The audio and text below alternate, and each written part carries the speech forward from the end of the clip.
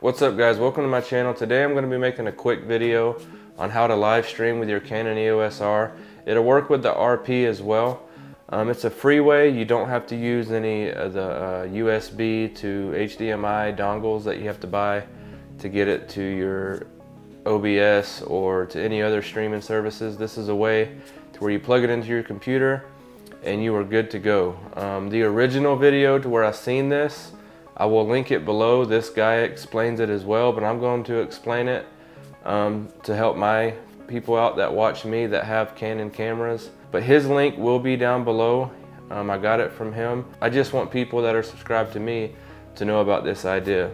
So the first thing you have to do, it's real simple. This will help. It works with Zoom.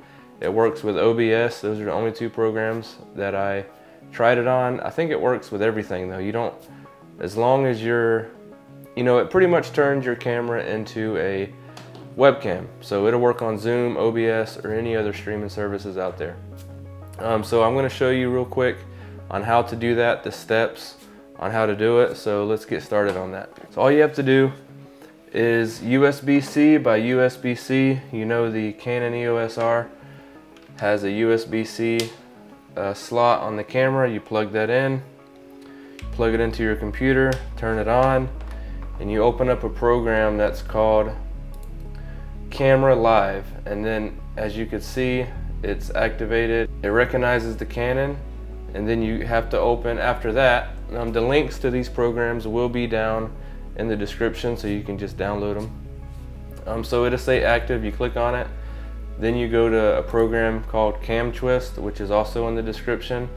You click on Siphon, you hit select, and you make sure your siphon server, you don't mess with that. You don't mess with that at all. Then, literally after that, all you have to do, I turned my camera on, it's on, let me make it to where I could see it.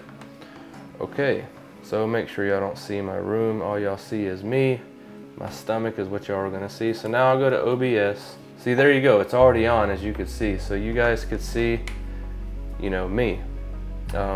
And then, it works just like high quality Canon camera. So I'm gonna cover it up for now. The way I did that on OBS, what you have to do on OBS is you hit, you create a scene. Most of you guys, if you know how to use OBS, it's simple. You hit the plus sign, you gotta hit Siphon Client. Once you do that, you hit OK, and then you hit this, and then you hit Camera Live Canon EOS, and then you hit OK. And then since I have it set to 1080p, bam, and then now you are good. But now I have two of them because I already had one, but you could always just drag it and you are good to go. So that's how you do it. One thing I will mention about live streaming with your Canon EOS R is whenever you do that, the audio will not work. All it does is the video, so you're gonna have to use a device and plug into your computer. The way I do it is I run the USB-C by USB-C to the camera, and then I run a little audio device, USB-C to my computer, to my wireless lapel microphone, which is now on top of the camera, and then I have audio that way. If you use OBS or Zoom, you will know how to, just select, which device you're using. But USB-C does not have audio. It only does the video, which is still good because either way you were getting audio some way. One way to do it is with a shotgun microphone, but you would have to get a USB-C thing, plug it into your computer, and then you're good to go. Or a lav microphone. Anyways, I just wanted to bring that out there. It don't do audio, but it does do video, and it does a very good job at video, very high quality.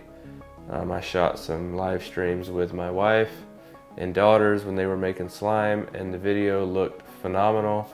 And my daughter had a lapel microphone on, so it sounded great. It's all synced up perfectly in time. OBS handled everything well. The bit rate was high. Everything was amazing. So I would highly recommend you doing this. If you don't want to spend $100 on a USB-C by HDMI cable adapter so you can live stream. So with saying that, thanks for watching, and leave a like if you enjoyed this video, if it helped you out. Leave a comment if you did these steps and it worked for you. I know it does work. It's very easy. If you have any questions or need any help, leave those in the comments as well. I will help you if you need any help. So yeah, thanks for watching. Subscribe if you haven't already, and I will see you in the next video.